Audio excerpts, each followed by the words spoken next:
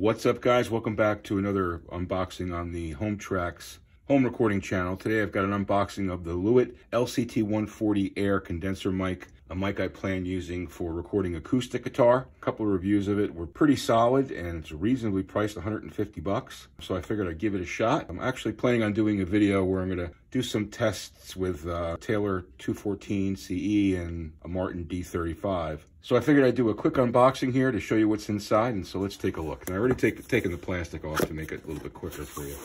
So, all right, so we've got a nice pouch, zippered pouch to put the mic in. Okay, we've got a quick start guide that explains all the capabilities. We'll talk about that in a second. We got a sticker, put that somewhere in the studio, and a warranty statement. Just want to open this up here so I can just remember what the features are. And then we've got the mic itself, which is CNC'd out of aluminum, very light. Seems to be very well made.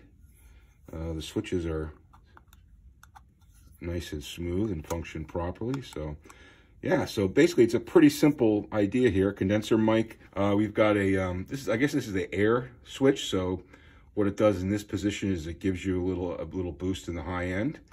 Okay, and that would be basically a flat mic there. Then we got a 80 hertz high pass that we can put in there. Probably use that for recording acoustic guitars.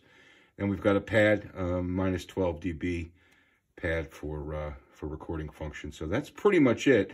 It also comes with the windscreen and the mic clip, which is good. You always want to have those. So like I said, I'm planning on using this for acoustic recording. And yeah, I'm really looking forward to checking it out. So pretty simple unboxing. I just wanted to show you what was inside here.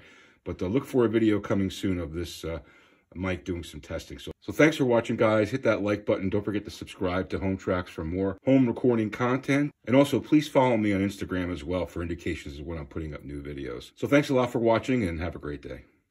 Thanks for watching, and I hope this information was helpful. Please don't hesitate to post questions in the comments below or email me at the address listed here. If you like what you saw, please take a second to click the like and subscribe buttons. Thanks for watching, and good luck with your home studio.